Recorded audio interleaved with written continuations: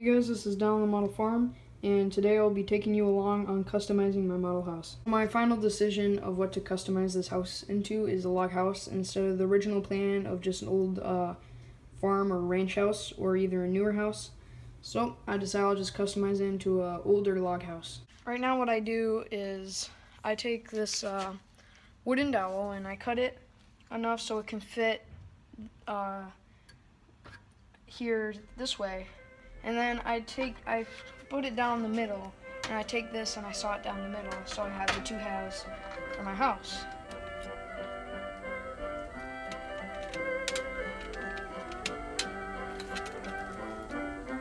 My foot's in the stirrup, my pony won't stand. Goodbye, old paint, I'm a-leaving Cheyenne. Goodbye, old paint, I'm a-leaving Cheyenne. So I put it down the middle in here, and I take the pins, pin it in. The pins don't do too much, and this part's actually pretty hard, but it does get the job done most of the time. It always turns out that I have a thin side of the dowel and then a thicker side. You can see right here. So then I just crack it off.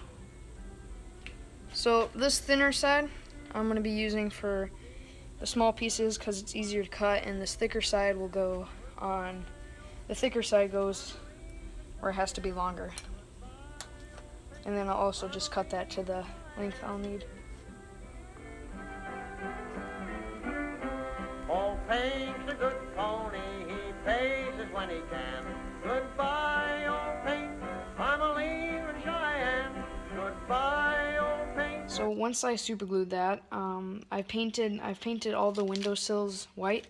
The windowsills used to be the same color as this, yellow.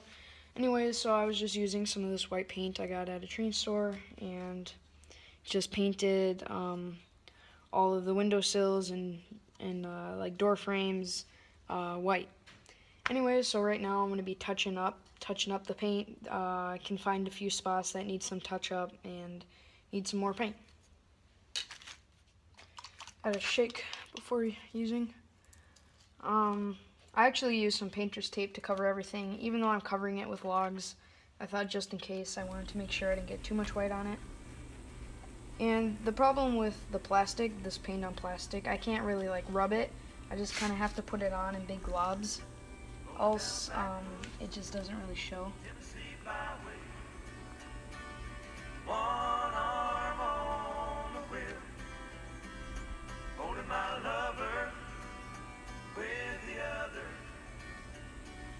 Looks like I got that one touched up pretty good how I wanted it. Now it's time to touch up some of these. Looks like I got everything painted and fixed up. So right now, as you can see, I pre-cut, or I cut a lot of these to super glue down on here. But anyways, I'm gonna paint it a dark brown. So I was originally gonna keep the logs this color, but I decided to paint it a dark brown.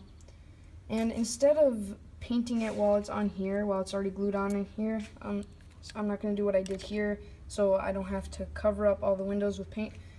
With painter's tape and risk getting some of the brown on the white.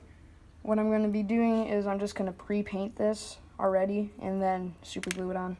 So as you can see, I've already painted a few of the logs. Already painted a few of the logs to put on the house. I just found this actually in my garage somewhere. It's just some stain. It is for outside use. But I didn't want to buy either a big thing and only use some of it, or a small thing and buy many small things, small cans of paint. So anyways, yeah, here's the brown stain I'm using. This is what it looks like when it's dried. I think it looks pretty good. Anyways, so I'm going to be painting these now, and yeah, just painting, and then I'll be able to glue them on.